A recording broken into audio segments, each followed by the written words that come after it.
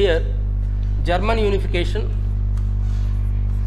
1871, right? We find similarities, observe carefully, we find similarities between circumstances, individual approaches for the unification of Germany and Italy. Almost all, both are similar. When you go through the German unification, you will be touching or recollecting some aspects of Italian unification also. So that's the reason I discussed this Italian unification before itself. Okay. Now see, it all started with Napoleon, as in the case of Italy. 1805, Napoleon defeated Austria. Napoleon defeated Prussia also. He conquered more territories from these two. At the same time, the Holy Roman Empire, which was working with Austria at its head, it was disbanded, and the territories from the control of the Holy Roman Empire were freed. So most of the territories which were freed from the Austrian control, they were brought into a confederacy which is known as Confederation of Rhine. So there are many states, small states here and there.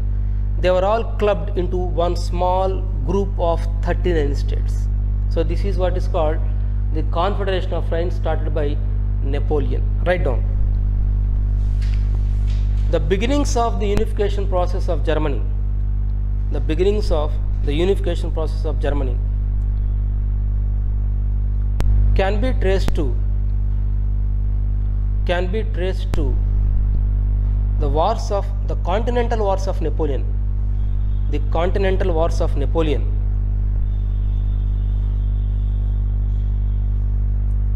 When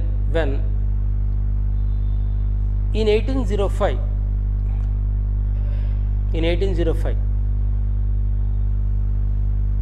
he defeated Austria.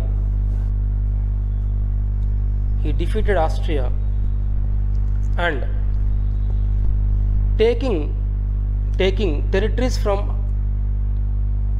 territories from it,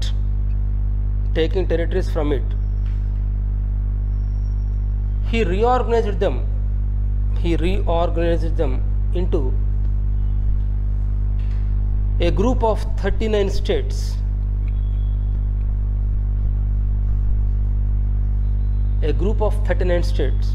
And renamed them as the Confederation of Rhine, and renamed them as the Confederation of Rhine, R-H-I-N-E, Rhine. Okay, Confederation of Rhine. So this is what I want you to understand. So obviously this is same with the case of Italy also. We saw this one with the case of Italy also, the same thing happened. Now in this 1805, Confederation of Rhine, this was created, and as happened in the case of Italy, here also we find giving them geographical identity, political unity, liberty, equality, fraternity, everything. Whatever he provided to Italians was again provided to German states. So obviously this promoted the sense of nationalism here as well. Sense of nationalism was promoted among the Germans, and with this sense of nationalism, now Germans began to believe that end of Napoleon will bring them a separate independent state. But as we have already studied, Vienna Congress, following the principle of legitimacy, compensation, all these things shattered the aspirations of the Germans. Austrian domination was established. Domination of Austria was established.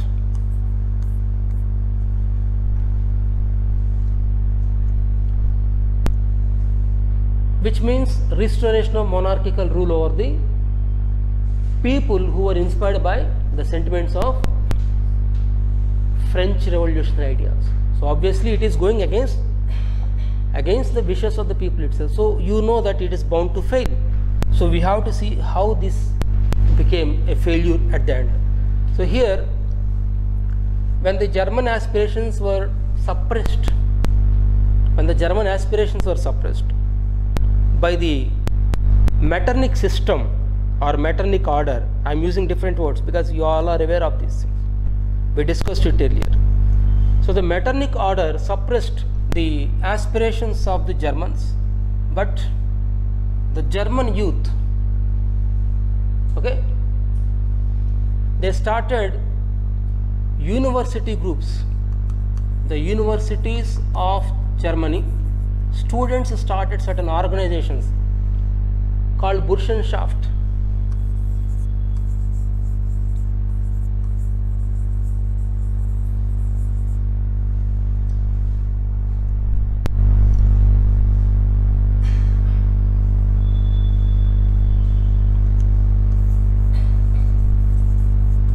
Burschenschaft is a student organization starting in 1815, right? And it was started based on inspirations of Martin Luther. Why Martin Luther? Because I told earlier, Martin Luther fought against domination of the Roman Catholic Church over the German Protestant group. Yes, sir. So Martin Luther was taken as inspiration by the students, and they started to protest against Bismarck. Metternich. Yes, Metternich system. So this movement of students began to promote nationalism, liberal ideas. So that's the reason Metternich did not like this. Universities obviously are the grounds of what? Agitations, because students have a lot of power. You remember Osmani University students, how they promoted for the separate Telangana, yes or no? They contributed a lot for this. Obviously you know the story there. So here Metternich realized students' strength must be suppressed immediately.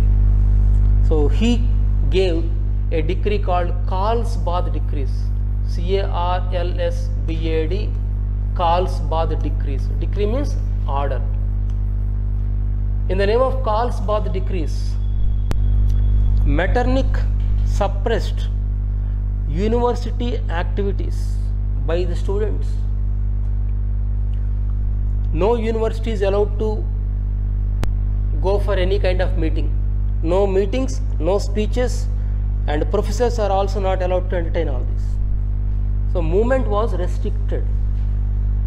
But you know, aspirations of the people cannot be stopped. Why? They are vigilant. So what was stopped by Metternich here at the university level, now it was taken to the next level by what is known as economic moves. Now the Germans started a new initiative, what is called economic moves. What is this? They started one economic group called Zollverein.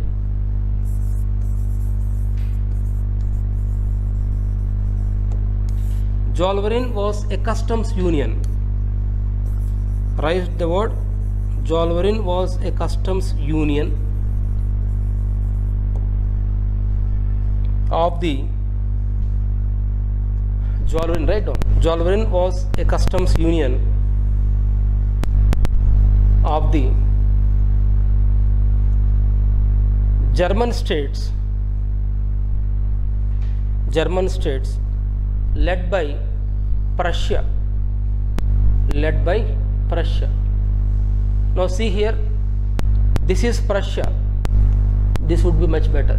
The yellow one is Prussia. If you see carefully, you can see how big it is. The biggest state of German states was Prussia. So obviously bigger state will have greater chance of resource mobilization. If you have more resource mobilization, you can increase more army. You can also provide economic opportunities for all these states. They'll become dependent on India. Can support the economies of Nepal, Bangladesh, Sri Lanka, Pakistan also, if it is ready to work with us. But unfortunately, we have so many issues. One of the biggest tasks is terrorism being promoted by that country, and which have been constantly criticized by the Indian government. But that is, it comes under IR. I don't want to discuss that. So here, the big state Prussia with the smaller states like Bavaria, Württemberg, Baden, Hesse-Kassel, right, Hanover, Saxony. So all these states, they came under one single unit called Zollverein or Customs Union, and this Customs Union was mainly, right, for what purpose? For smooth transaction of business. So the unification, be careful, write down a question. The political unification of Germany, was preceded by economic unification. The political unification of Germany was preceded by economic unification.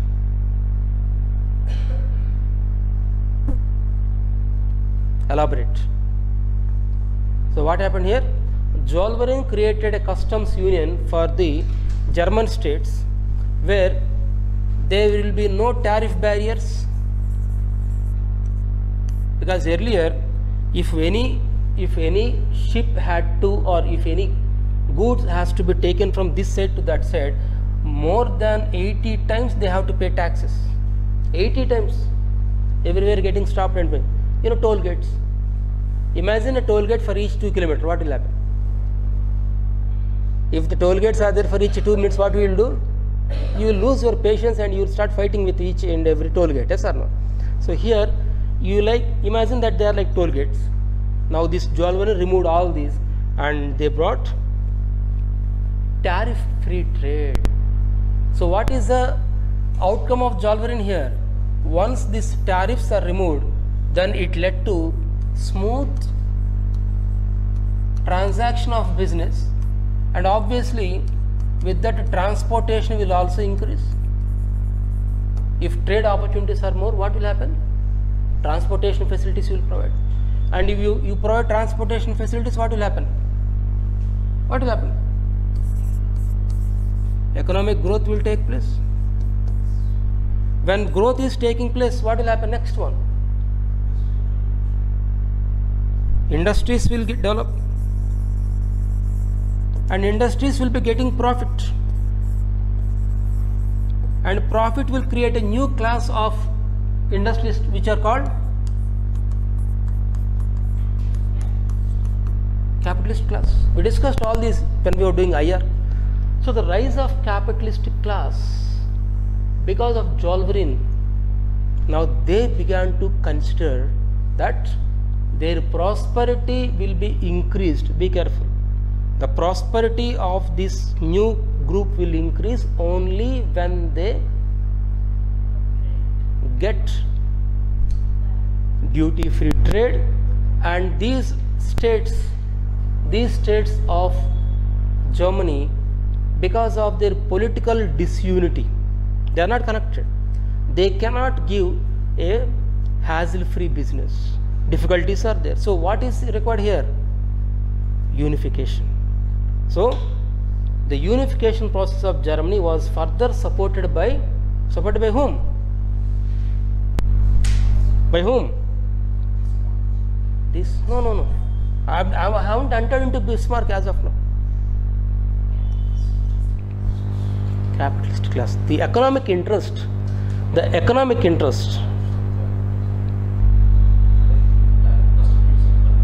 Tagutai. Yes, they will come down, and once this duty-free trade takes place across the German states, then their prosperity will increase. So the capitalist class began to fight for political unity. That means much before the arrival of Bismarck, the idea of unification of Germany is being attempted. It is not that only Bismarck came and started to unify Germany. It is not that Germans have no idea about unification. It is not about that there were no attempts made by the Germans for unification. Everything has been done earlier. But only thing is that Bismarck took the most difficult task. What is that?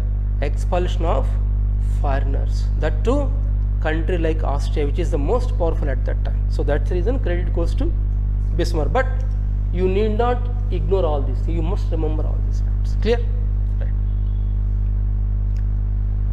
So what is required here? The business classes, they wanted unified Germany in order to have a smooth business.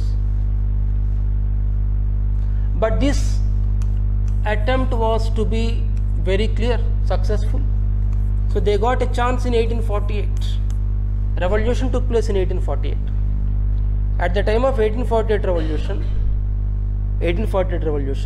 now liberals at Frankfurt, I told you Frankfurt Assembly started by Vienna Congress. So this Frankfurt Assembly, rather you can use the word Frankfurt Parliament, the liberals started to make a new attempt. What is that? This one, Prussian King Frederick William IV was there. Frederick William IV.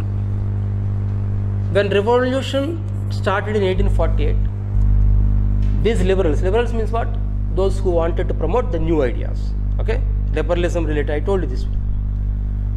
So these liberals began to support Frederick William IV. What they said?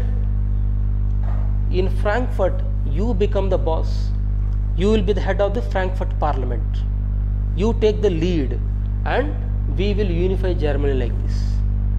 They declared a parliament also at Frankfurt. When revolution broke out, all these liberals at Frankfurt, they declared Frankfurt Parliament itself, and they called this William IV. You please come and take the charge. You are the president of Germany. He said, are you playing a game? What is this nonsense? How it's happening? The thing is, Frankfurt Parliament is not an elected parliament. Not elected. It was brought into existence all of a sudden by whom? Revolutionaries. Okay, fine, we will accept. Frederick William IV will accept. Okay, bye, you brought it. Okay, I will come and I will take that seat and I will sit there. But do you think Austria will accept it? Austria will not accept. Why? Austria is head of the Frankfurt Parliament as per the Vienna Congress. So the fear of Austria's attack, Austria's opposition prevented this person, Frederick William IV, from accepting this offer. A great opportunity was lost. But somehow he tried to interfere, but Austria defeated this guy. Heart attack came. Frederick IV got heart attack. Then he said, bye bye, see you. I'll eat pani puri at home and take rest. Let others take lead. I don't want anything else. So what happened here? Now next ruler came William I, also known as Wilhelm. Kaiser William I or Kaiser Wilhelm. Very, very, very important change that occurred in Germany. Now he is like, yes, we should unify Germany. We need to unify Germany. We need to become a new country. Okay? So when this person was thinking on these grounds,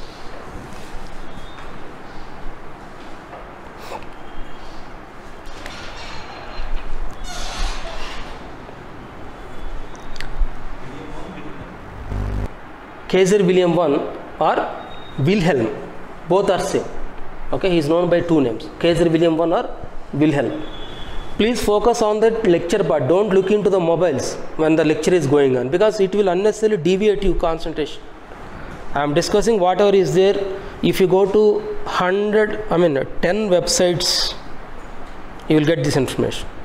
But the way we are presenting it, that is according to exam requirement. I am telling you one thing, the reason why sometimes you find it difficult, I tell you the reason.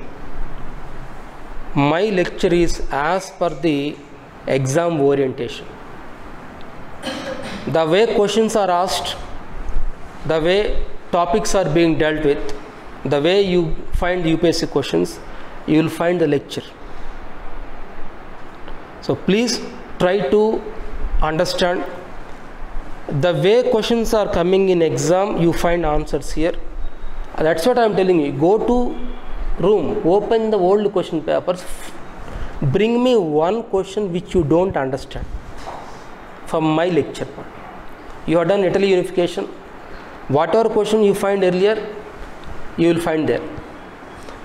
We will do one thing. Monday when we come to class, I will read out all the UPSC questions from world history. Then you will understand. I hope you by now you would be doing this one. If you do this, you will definitely understand. You will not miss the class also.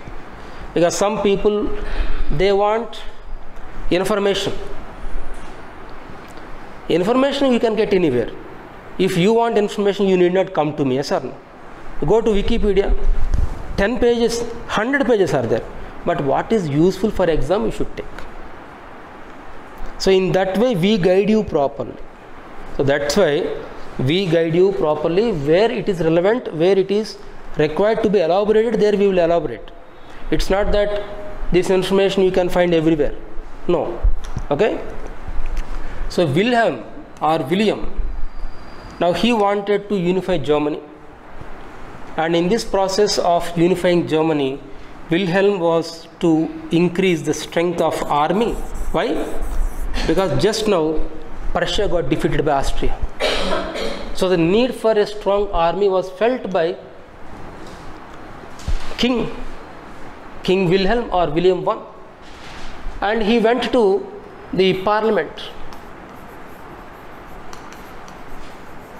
The liberals in parliament, they were not happy.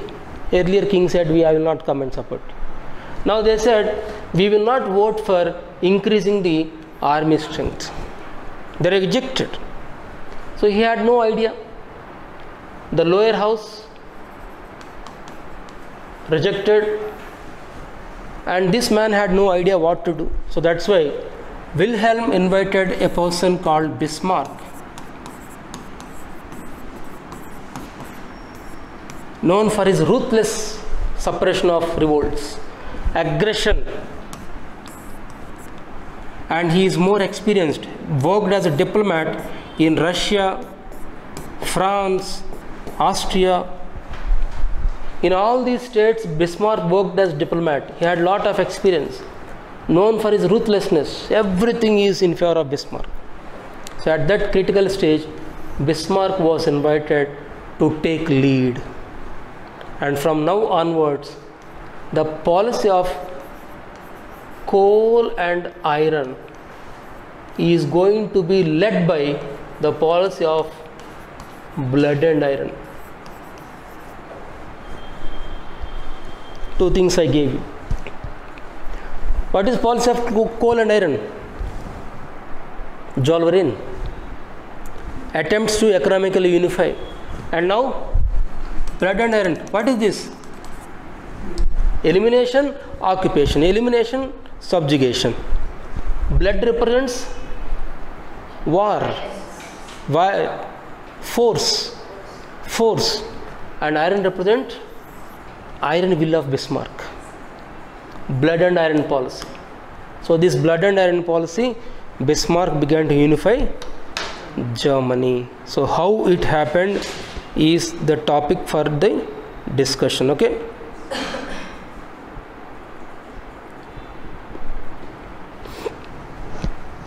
Yes. So take 2 minutes break, 2 to 3 minutes, just go through what all I have discussed so far.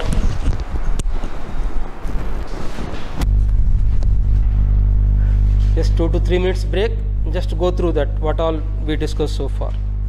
German unification.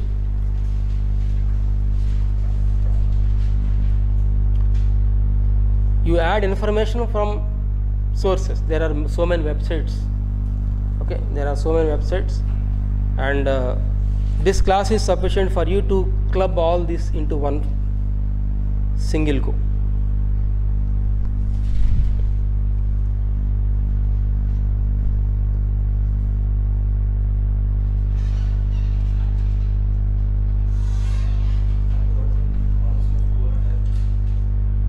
It is economic integration, strengthening Germany economically by unified policies. No, the issue here is that the policy of coal and iron, this is coal and iron policy, gave unity for Germans. This is economic unity, remember, this is economic unity, not political unity. My point here is, German unification was achieved in the economic field initially, later it was political. What generally we see in books is that Germany unification was a political unification done by Bismarck. But that is not the case. Without a strong desire for the unification, is it possible for Bismarck also to unify? Do you expect Indian national movement to be successful without the support of masses and the contribution of moderates and extremists? Do you think that Gandhi would have done it easily? Not at all. The result of Indian independence was a contribution of various factors: Home Rule movement, revolutionary nationalist, socialist,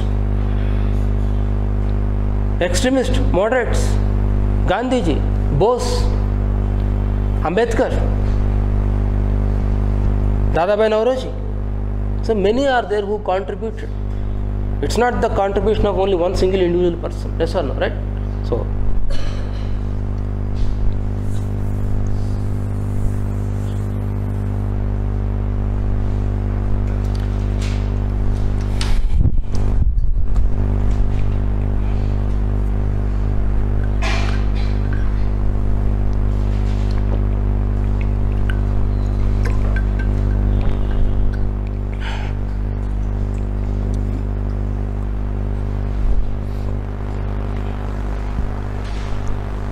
now take the heading Bismarck. Emma?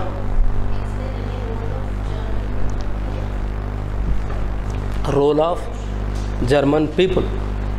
Obviously it will be there. At the ground level,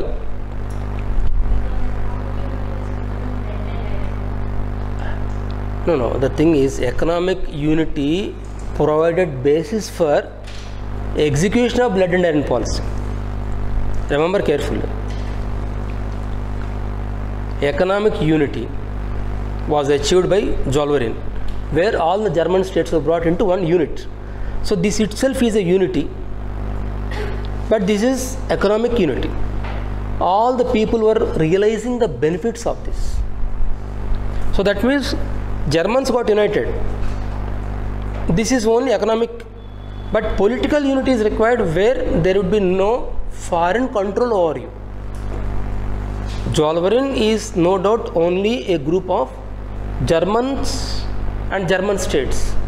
Austria is not a part of that, but still German states were under Austrian control. That must be eliminated.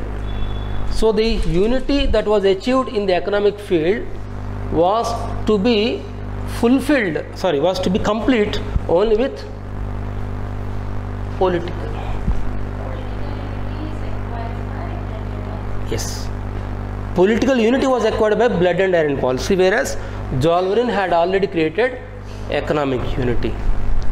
Okay, it's clear now.